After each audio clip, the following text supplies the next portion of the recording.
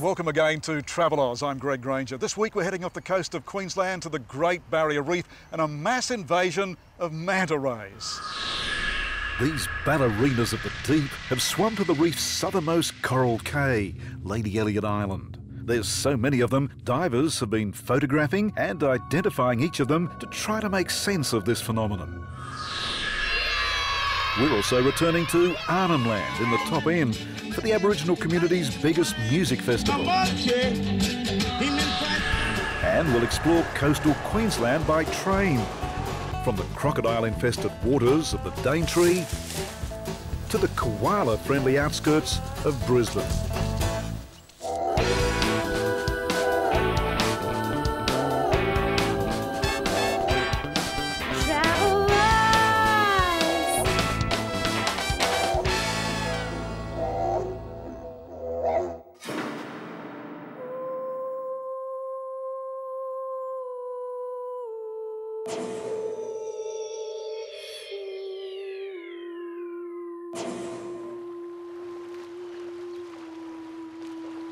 Well, what a phenomenon we have here off Lady Elliot Island, a mass influx of manta rays. Up to 110 have been sighted over these last 3 months, 20 at a time. And we know they're different because photographs are being taken, their body markings are being compared. Let's go and see for ourselves.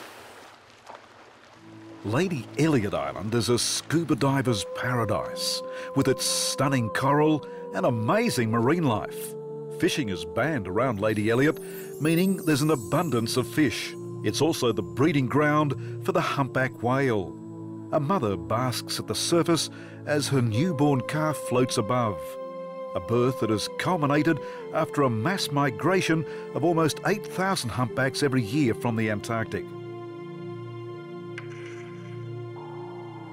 The other marine marvel I'm looking out for today is the manta ray. Dive master Mark Atkinson is studying their mass migration. Oh, out our starboard side here we've got a group of manta rays feeding on the surface. Looks to be about 4 or 5 just in this little pod, and there'll be a few more just up here. So we'll notice them doing little circles around, trying to filter in as much plankton as they can possibly get. Well, they just feed on the surface, and around Lady Elliot Island on the southern end here, the current tends to form a funnel shape. So that funnel shape is bringing all the plankton into one area, which makes it a little bit easier for the manta rays to feed. Probably the most we've sighted is about 20 mantas in one go.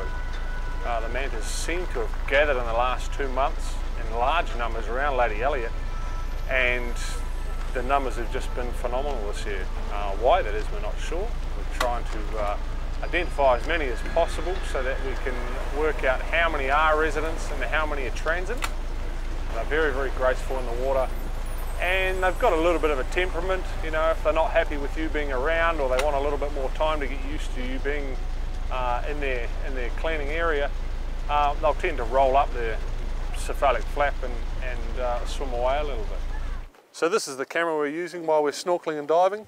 What we're trying to do is generally get right underneath them and to get a belly shot and a nice clear shot of the belly so that we can identify them. It can be difficult at times. You know, when you're in the water, they tend to scoot past pretty fast sometimes.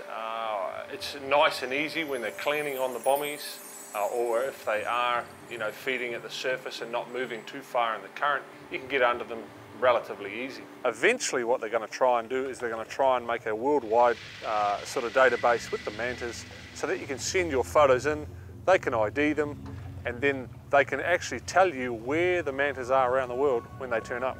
We've got a large database of other photos that we've collected, and every time we take more shots of the mantas, we're adding them to that file, and then we're just collecting that information as to where we see them, what we've seen, the behaviour and those sorts of things. Mark and his team have collected more than 120 photographs of different mantas, with the collection growing every day. Well, we've sighted well over, I believe, to be 500, 600, maybe even more, up to 1,000 mantas. We have pretty much 2 different types of mantas that we're identifying at the moment. The underside of some of them are white, and the underside of some of them are actually very black. So on the photos behind me here, they all have little birthmark looking spots, and those little spots there are the spots that we're trying to, you know, identify them off. They are very much like fingerprints. So each manta has a different fingerprint. We have found a few that have very little markings underneath them, but every manta has a dot or two that we can identify them off.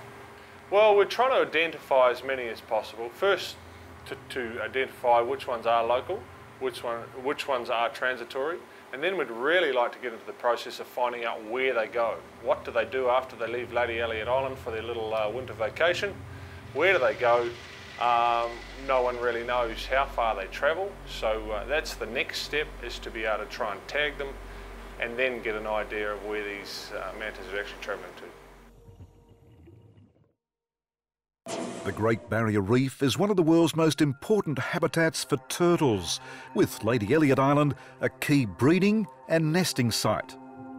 Swim the coral reef surrounding Lady Elliot and you're almost certain to encounter a green sea turtle.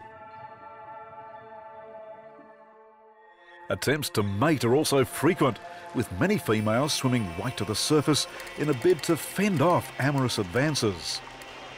The females will mate every 2 to 4 years, often swimming long distances to do so.